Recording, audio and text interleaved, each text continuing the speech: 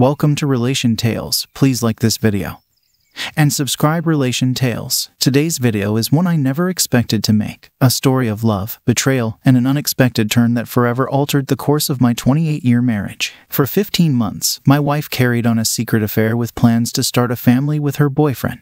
The twist: I was aware of it all along. In this video, I'll walk you through the heart-wrenching details of how this unfolded and how, in the end, deception taught a harsh lesson. Stay tuned as we explore a journey of resilience, self-discovery, and the consequences of unfaithfulness. Let's dive into this deeply personal chapter of my life. I'm torn about whether I can bring myself to cause the pain I know I'm about to inflict on an innocent party who doesn't deserve what's about to happen in the next half hour or so. However, as I gaze at the large, meticulously framed photograph of me and Dave on our wedding day, hanging above the mantel, my tearless eyes reflect the emotional toll of my mostly happy 28-year marriage. Those tears were shed during the internal debate on whether to proceed with this conversation. The verdict is yes, but I'm still resisting the urge to flee. Dave is going to be devastated. Seated beside me on the sofa, John gives my hand a reassuring squeeze, boosting my courage. I glance sideways at him and smile in gratitude. Over the 15 months of our affair, I've gradually fallen in love with him, and I'm aware that every bit of love I've given him has been taken directly from Dave. The moment it felt like cheating on John to make love to my husband marked the beginning of preparations for this meeting. I'm not looking forward to it, but I anticipate relief afterward. I'm going to hurt Dave profoundly, unavoidable as it may be. Yet once it's over, I can end the charade, pretending that I'm as deeply in love with Dave as he clearly is with me. Pretending to go out with my girlfriends, on work trips, clothes shopping, all the while meeting up with John. It's incredibly stressful, and a significant factor in the worry lines increasingly visible on my face each morning. I look forward to the release. I glance at the bookcase, ensuring the baseball bat I discreetly placed there earlier is still in position. Dave's stance on fidelity is well known to me. Since the kids left home, he's been engrossed in reading short stories detailing the repercussions faced by cheating wives. Some of these stories shocked me with the husband's intense reactions, making the wives pay a heavy price for their actions. When I inquired about it, he casually mentioned colleagues who went through upheavals after sharing similar stories. Update: Dave, by nature, isn't a violent man, but when confronted by the person jeopardizing his happiness and future, he might make an exception. With a physical stature surpassing John's in size, fitness, and strength, and a less sensitive demeanor, Dave holds a prominent position in a biomedical company, presenting a stark contrast to John, who is an artist. Despite any provocation, I'm confident Dave won't physically harm me, allowing me to keep him at a distance so John can escape. As I hear Dave's car pull into the driveway, my stomach churns and my heart pounds. I swallow, needing to steel myself for what comes next. Deep breath. I wonder about his thoughts on the unfamiliar car, John's car. I sense that Dave must have read a similar scenario in a cheating story, the first one I ever read. My heart rate increases. I must stay calm. Dave walks in, eyeing John with curiosity. I stay seated, avoiding kissing Dave in front of John. Dave notices my omission and approaches with an outstretched hand. He introduces himself as Dave, and John hesitates before a brief handshake. Dave discreetly rubs his hand on his pants, a gesture I recognize after so many years. John retreats to the couch. Dave grabs a beer, sits opposite us, takes a pull, placing the can on the coffee table alongside our glasses. The tension makes my nerves feel on the verge of snapping, like a branch pushed beyond its limit. I can't meet Dave's questioning gaze. Instead, my eyes flit lower to his casual attire. When did he start coming home dressed so casually? I shake off inane questions about clothing. Now is the moment I've been dreading, where I shattered the soul of an outstanding community member, terrific father, provider, and nearly perfect husband. The first love of my life, but not the last. I admit that we need to talk to Dave. He responds with a neutral, unreadable expression. As expected in pressure situations, he remains coldly analytical, thinking on his feet better than I do. Despite preparing for every angle, my nerves betray me. I say to Dave that I want him to know he's done absolutely nothing wrong. My voice is shaky as I clear my throat, still unable to meet his eyes. Throughout all the years we've been together, my friends have been envious of our marriage. It should be acknowledged that Dave has been an exceptional husband. I laugh, but Dave doesn't reciprocate with a smile. Attempting to cushion the imminent blow, I confess my apprehension about discussing this with some friends, concerned they might not forgive me for causing Dave pain. As I focus my gaze over his shoulder, I discern no hint of a smile or softening in Dave's features. His lips move, yet he appears like a statue. He questions whether I'm going to hurt him, and the words, though simple, are compelling, drawing my gaze to his. I finally meet his eyes, but his stare remains firm and unyielding, as if scrutinizing something on a microscope slide. It breaks the spell, making me look away, feeling unnerved. I express my regret to Dave, explaining that I have fallen out of love with him and fallen in love with John. I aim to minimize the hurt as much as possible, but I need a divorce so John and I can be together. Pausing at this juncture now that the words are spoken, I try to discern any turmoil behind his mask, expecting to see a throbbing at his temple, wet eyes, tightly drawn lips, his fist clenching. Yet, there's nothing. His reaction, or rather his lack of it, terrifies me. I can't help but glance at the baseball bat. The silence between us is agonizing, unbearable. I have to fill it. My carefully prepared speech is a thing of the past. I explained that I didn't want to hurt him until I absolutely had to. I hope he sees that. John and I have been incredibly careful, not wanting him to find out until it was absolutely necessary, which is now. That meant limiting our time together. My concern for you, for your feelings, significantly restricted the occasions John and I could be together. Be together. Avoiding, you mean? I can't respond. I can't meet his gaze. I have no more lies left in me. I've exhausted them all. I can't lie to this man. Not anymore. I respect him too much. But I had hoped he wouldn't ask. Wouldn't be so direct. His words make it all seem sordid. My lack of response is all the confirmation Dave needs. There doesn't seem to be anything left to say, or any point in apologizing again. I'm willing to hurt Dave. I know it. He knows it. Update. The room's atmosphere is dreadful, and I yearn to escape. The tension is nearly unbearable, and my nerves are so tightly strung that my skin prickles uncomfortably. While Dave isn't outwardly screaming in pain, I know him well enough to sense the internal turmoil. Anxiously, I wonder which of my anticipated responses from him will unfold. Regardless, I know it will be terrible. Something must break through for me to start my life with John.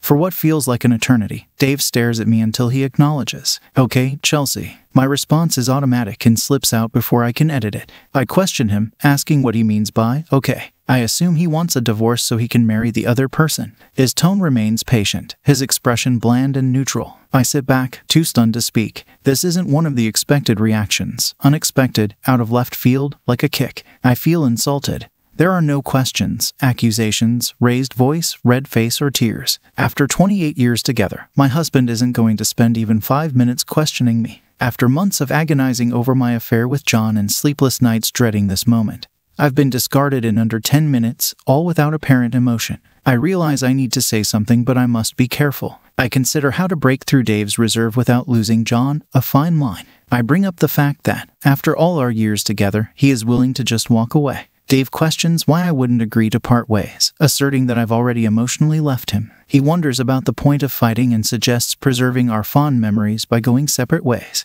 It's an answer, though not the one I was hoping for. Before I can pose another question, Dave continues, anticipating that I have papers for him to sign. Indeed, I have a signed and notarized divorce petition, but it's in John's car. We didn't anticipate progressing beyond the anticipated yelling, screaming, and possible tears tonight, let alone Dave examining or signing any papers. Before I can rise to retrieve the documents, John stands and exits. I observe him, sensing the tension affecting him as well. Amid the awkward silence that ensues after his departure, I extend my apologies to Dave, genuinely regretting the pain I've caused him. Dave rises, and my eyes involuntarily flicker toward the bat. He brushes off my apologies, insisting that true remorse would have prevented the whole situation. Heading to the kitchen for another beer, he effectively shuts down the conversation. John returns with the manila envelope, holding it at waist height. Dave takes 2 swift steps toward him. My heart goes out to John as he steps backward, stumbling over his feet, colliding with the couch's edge and landing with a soft thud. Holding the envelope now, Dave glances at me, his face flushed, realizing he's not presenting himself in the best light.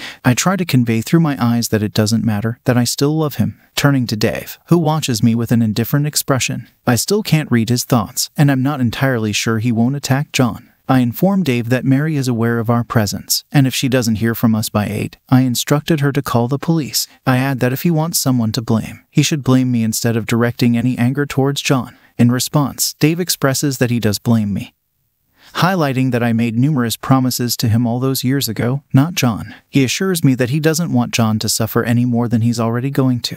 I question Dave about why John would suffer and what he means by that. Dave gives me a look, a kinder and more patient version, the kind he uses when explaining something I may not fully understand. He elaborates on the idea that, being a woman of 50, I am past the age of giving John children, making him go childless, a genetic backwater. That there is no worse punishment for a man than never experiencing the joy of witnessing a child's first steps or hearing them say data for the first time. He goes on to describe how John will miss out on the typical experiences of teaching a child to catch a ball, ride a bike, helping with homework, and teaching them to drive. Dave emphasizes that John will never be a hero to his daughter or a role model for his son. He speculates that our kids will likely want nothing to do with John once they discover what the two of us did. His words cause my blood to turn to ice, and I shiver, realizing I haven't considered the impact on the kids amidst the turmoil of my affair and the end of my marriage. I attempt to reassure Dave, telling him he doesn't have to tell them. Dave questions if I want him to lie to the kids as I lied to him. I hang my head, but he continues, emphasizing that John will marry someone he can never fully trust. He describes how John will be with someone capable of hurting him while professing love, someone skilled at hiding abhorrent behavior with acting skills. Dave prompts me to think about how John will feel the first time I inform him that I'm working late, going out with friends, or using the same myriad excuses I used with Dave to spend time with him. Shifting focus to me, Dave speculates about the future, when my looks start to fade in another 5 years, while John remains a trim-looking 40-year-old. He questions whether John will hesitate to leave me, having seen all my perceived flaws. Dave mentions aspects like my crankiness due to PMT, my loud snoring and deep sleep, and other habits that John will soon discover. Offended, I leap to my feet, ready to retaliate, claiming that I'm not the only one who snores and pointing out my ability to color coordinate.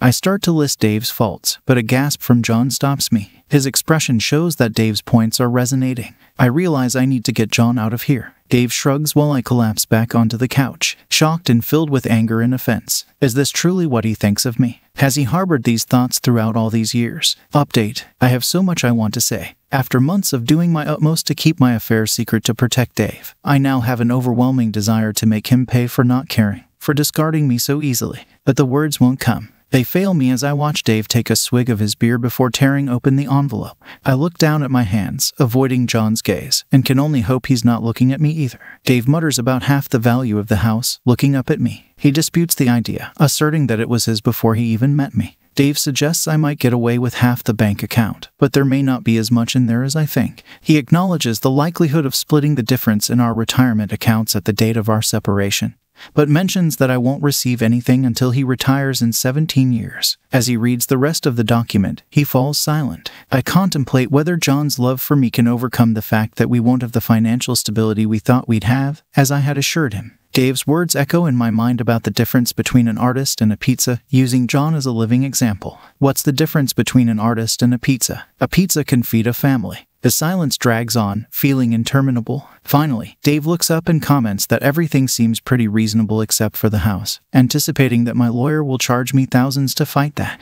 He then shifts the focus to the immediate future, wondering what we do now. He suggests I get a lawyer, and he contemplates packing a few things, but I interject, expressing my desire for him to leave right away. Dave considers alternatives, suggesting he could drop my belongings off at John's place next weekend. He intends to change the locks in 2 days, making it inconvenient for me to return, suggesting that if I've forgotten anything, I can email him. Dave asserts that I can take all the pictures off the walls, excluding those of the kids, as we'll divide those. He stresses his preference for no reminders of me, except for the cruise photo from last year, which I can't keep. I wonder what makes that particular picture so special to Dave. It was taken about 3 months into my affair with John, during a surprise Caribbean cruise Dave arranged. At that point, I still enjoyed being with my husband, and the photo captures a woman smiling after much love. I'm puzzled about why Dave wants to keep just that one of us. While I'm contemplating this, Dave turns directly to John and addresses him for the first time. He asks about John's current address, initially mentioning 42 Belmont and then correcting himself, noting that John moved a few months ago to 58 Gravelia.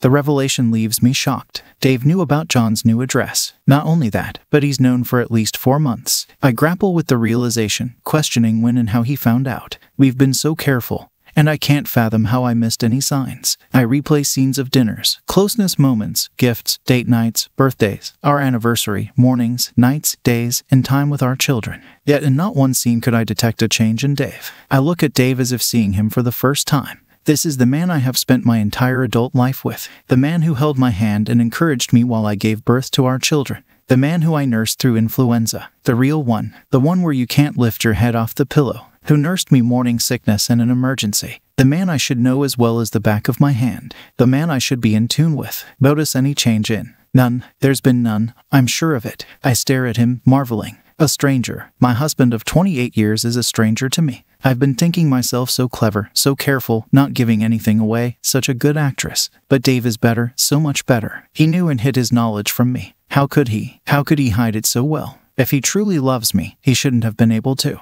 The thought triggers heat. I don't want to explore the logic of it. Had I truly loved him, would I have been able to hide it so well? But clearly, I didn't hide it so well. Dave knew, had known for months. I look at him, but it's not him from the here and now, it's him from a mere 2 weeks ago. I see him undressing me. Gentle, loving, cherishing. A lie. He knew. I think about how hard I'd worked to respond, to hide my guilt, how careful I'd been to ensure my expression was loving and responsive. I contemplate the tears I suppressed, silently apologizing to John while reciprocating, touching, and kissing, pretending I desired to make love. The stress is present, the battle against the urge to flee, to recoil, the shame when my body betrayed my heart and climaxed. I had to resist leaping from the bed immediately after, wanting to wash Dave's scent off me. Following the act, I lay beside him, sleepless while he slept, apologetic to both men. I've lied and betrayed both. I reflect on the days and nights where similar scenes played out, my heart pounding not from love or lust, but from fear of being caught, anxiety over lies, stress over my performance, and the thought of my deception, my betrayal, being exposed, all for nothing. Dave had known. For months I've been scared, editing every word, conscious of every facial expression, nerves stretched to their limit, exhausted from hiding my betrayal and shielding Dave from hurt, keeping track of my lies, sleepless, a mental wreck, all for nothing. Did he love me at all? Ever? How long has he been pretending? A month, 4, 15, 28 years. All those things he said to John. All those awful things. What he truly thinks of me. I look at him and I want to cry. He's dry-eyed. It's me fighting tears. Me, nauseous from rage and rejection. I reach for the glass of Chardonnay, wanting to douse the flames and rinse the bitterness from my mouth. It tastes sour. Dave removes the glass of wine from my hand, holding John's half-finished glass in the other. He turns and walks toward the kitchen, emphasizing the shift from ours to his kitchen.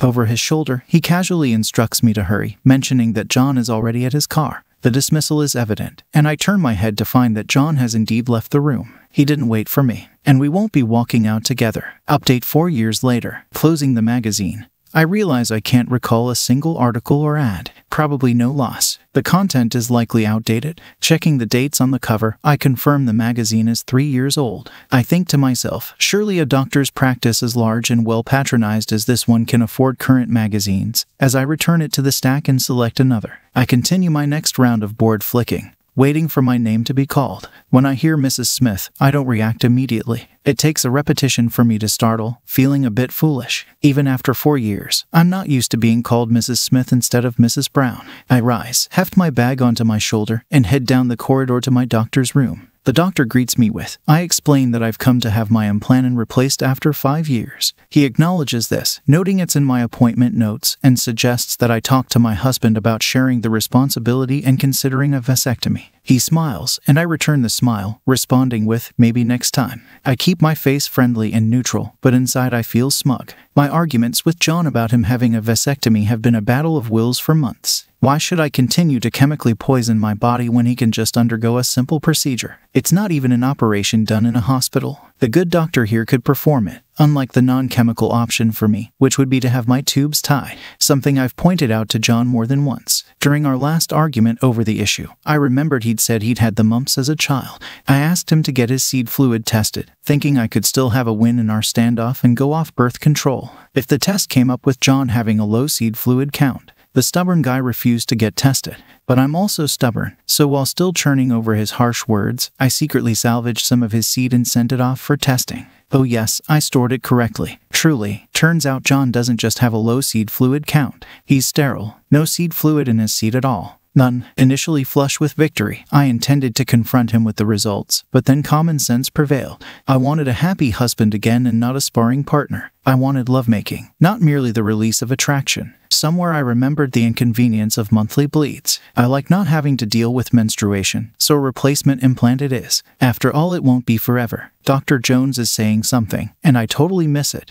I apologize and ask him to repeat. He suggests swapping my implanton for the new type of contraceptive implant, explaining that it is rather fantastic. Not only does it offer contraception, but it also records my pulse at regular intervals during the day and comes with a variety of other recording tools we use for diagnostic purposes. So if you come in feeling unwell, all you have to do is pause by one of our scanners and it downloads information and we can see what's been happening with you internally since your last visit. Real space-age stuff. Wow, I laugh. It sounds like something off Star Trek. What about side effects? I'm not going to end up the size of a barn, am I? Or grow whiskers or something. And is it like implanton in that most women stop bleeding altogether? No, nothing like that. Less disruptive than implanton, but with all its benefits such as stopping or at least lessening the heaviness of blood flow. Okay, sounds good. Dr. Jones turns to his monitor and clicks on one of the icons on his home screen. "Oh, what?" he murmurs, rubbing his neck. "What the?" I look at him and then the screen, wondering at his confused tone. "How long did you say you've had your implant in?" he asks, turning toward me. 5 years. How is that possible? Are you certain? It appears you already have a Vanguardian implanted. All your medical information has downloaded. Confused, I ask. What? The doctor explains that I must have been in within the last 18 months.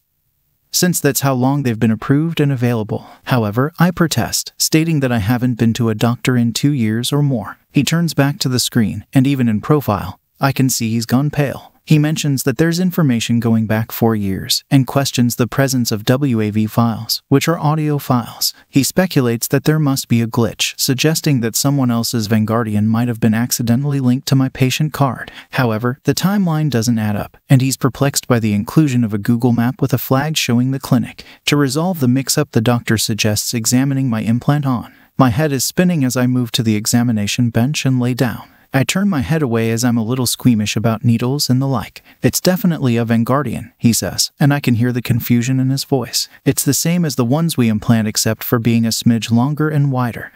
I swivel my head and look at the doctor comparing my implant with an image on the screen. My eyes are drawn to the top of the page. Vanguardian. Seeing it written jogs a memory. I know that name. That was someone's pseudonym on the amateur writing site where Dave was reading about cheating wives. A coincidence. The rest of my appointment passes in a blur. "We'll sort this out, Mrs. Smith. There has to be some sort of cross signal or something in your old implant.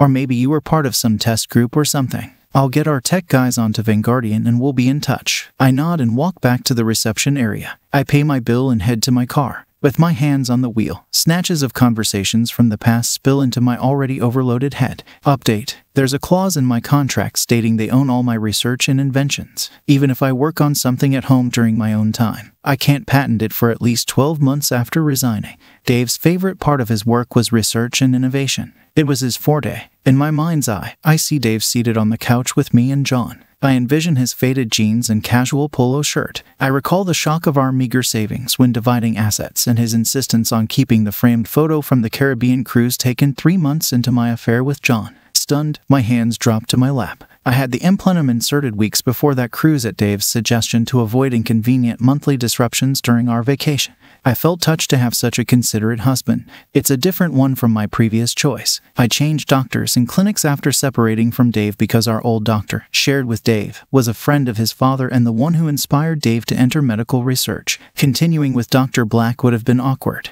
Dave knew about John. He must have known from the start. Somehow, he convinced Dr. Black to implant a device he developed. A Vanguardian. Mine had a GPS locator and the ability to record voice files. It seems illegal. I don't recall consenting, but I signed something. Regardless, I should sue Dr. Black. I didn't know what I was signing. He has retired and is currently residing in Brazil, where his significantly younger wife is originally from. The question arises, can he face extradition from Brazil, similar to German war criminals who sought refuge there during World War II due to the absence of extradition treaties? Another puzzle emerges as I contemplate the purpose of developing an implant equipped with GPS and recording capabilities. It seems unlikely that its sole purpose is to track me. The realization dawns on me: military applications. Yes, military use would indeed find such technology valuable. I recall Dave's involvement in a project aimed at developing a device for diabetic soldiers, ensuring sugar regulation without the need for daily injections or medication. In light of this, a GPS locator and recorder seem like a logical extension. Various scenarios and potential military applications swirl in my mind. It becomes clear that around the time of our cruise or shortly thereafter, Dave must have resigned from his job. This revelation explains the dwindling state of our savings, which I had not monitored closely. With Dave managing bills and me using my credit card, I remained oblivious to our financial situation. Could the cruise photo be a keepsake commemorating his resignation? After all, Dave had personally arranged for its framing. Could it have been the scanner for the implant? Surely not. Deep inside, I know that's exactly what it was. That's why he suggested hanging it in the hall by the coat rack and why he opposed me having it. He knew I might reframe it or give it to the kids, who could have discovered its true purpose. The enormity of how I've been deceived leaves me stunned. It all appears so unbelievable, like something from a Jason Bourne or James Bond movie, yet my gut insists it's true, all of it. It feels as though there's a vice tightening around my chest, making it hard to breathe. No wonder he didn't seek revenge in the divorce. He had already done it, at least financially, and I can't do anything about it. Dr. Black is likely beyond reach, and Dave, being Dave, probably secured my signature on a consent form. To make matters worse, it's been almost 4 years since Dave and I finalized our divorce. While I'll receive a portion of his retirement funds, I suspect the millions he earns from Vanguardian are funneled through corporations, and I won't see a penny. I touch my arm where the new implant lies. I can't even confide in John. Things are already shaky at home without me revealing how thoroughly my ex-husband deceived me. Now Dave lives in the Algarve, and the kids rave about his beachfront villa, though we rarely talk. In a daze, I pull into the driveway of the small rundown cottage I share with John. I can't recall the trip home. I hope I didn't run any red lights. The last thing I need on top of today's revelations is a traffic infringement notice. On autopilot, I unlock the door and enter the lounge. John is on the couch. Chelsea, we have to talk. Only then do I notice he's holding hands with a girl who looks no older than 30 but is undeniably pregnant. She doesn't have much time left. 2 glasses of Chardonnay sit on the table in front of them. Second story. My BF of 4 years cheated many times, and he found out about an old friend of mine and wants nothing to do with me anymore when I went to jail. My boyfriend was everything to me. We had a great bond and friendship inside our relationship. He did cheat on me a lot. I'm a chubby girl, but he's in great shape with a handsome face. This will necessary to say for the below. He's cheated on me with many girls. His ex-child's mom even got her pregnant into a year of us dating. When he told me about the pregnancy, I felt so hopeless. I did break up with him and spend a lot of time drinking with coworkers. A coworker grew fond of me, but I was always honest about my relationship. My ex was in contact with me for a bit, but I didn't let it get too far, nor did I hang out with him. He did end up getting an abortion, but that didn't stop him from still having sex with her, so I have him a lot of space. He did call, text a lot, wanting to be together. With the old coworker, I did let him take me out on 2 dates. Only told my ex about one and he lost it. He forgave me, but he retaliated by being with another woman. My ex stopped believing in love prior to me, but he told me I brought that back for him, so he was hurt. I ended up telling my coworker that I was grateful, but I didn't want to lead him on, so I paid for the second date. He wasn't very nice to me at all, so I cut ties with him. I quit a while after and got a new job. A couple months ago, my landlord kicked out my roommates and I due to one of the roommates fleeing and not paying rent. She didn't want to deal with it anymore, so I had no place to go. I told my ex and we were together again, and he didn't offer me a place. It was either move across the country with my godmother or rent a room in one of the most dangerous cities in my state. I said goodbye to my ex because I was just going to go to Florida. He was sending me places to live, but I was hoping he'd let me stay with him. BTW. He offered me a place to stay a week after I moved into the new apartment. It was already too late. I gave in my deposit. I did remember that my old coworker had an aunt we both worked with a vacant apartment in her house. I messaged him after not speaking for almost a year and a half, and he was kind about it. I ended up moving in. I told my ex about the place, but not how I got it. My old coworker assumed I was single, so he would bring me fruit and try so hard to see if I need renovations and stuff. He kept coming over because his grandpa lived downstairs, and his aunt told me he's never visited his grandpa until I moved in. I told him there's no need to bring me a nothing or do anything, and to stop flirting with me, that I was in a relationship still. He wasn't so nice. He was being an asshole to me very badly. I made the mistake of being late on rent due to hours cut at my job. I ended up telling the coworker if he can speak to his aunt for me because I was doing Uber Eats to make up extra cash and it wasn't enough. I went to jail last weekend for a suspended license. I stayed for 5 days. My ex was there for me the whole time. The old coworker ended up telling my cousin I'm missing due to me telling him I'm doing Uber and I have a warrant I may not be out to pay rent. My coworker ended up saying I was his girlfriend. I confronted him when I came out, but all he says was he's drunk and he laughed at me. My cousin inadvertently informed my ex about a guy I was spending time with and invited out for Halloween one year. This revelation angered my ex, leading to hurtful words and accusations. I explained that there was no physical intimacy between me and this man, as I believed our relationship wouldn't continue after the pregnancy. Despite my assurance, my ex refuses to communicate, deeming me a liar. Moreover, he's now claiming I transmitted an STD to him, even though I know he was the one who gave it to me. The initial test showed negative results for him, but later tests turned positive. Feeling lost, I grapple with the situation. I never cheated on him. I only attempted to move on during our break, eventually reuniting with him despite his multiple infidelities. I'm struggling with intense emotions, torn between guilt and the belief that he finds it easier to hate me than to end the relationship willingly. He even suggests I stayed with him because I couldn't find someone better looking. Despite being a plus-size woman, I am confident in my appearance and have received attention from various individuals. The situation has left me feeling devastated and unsure of how to proceed.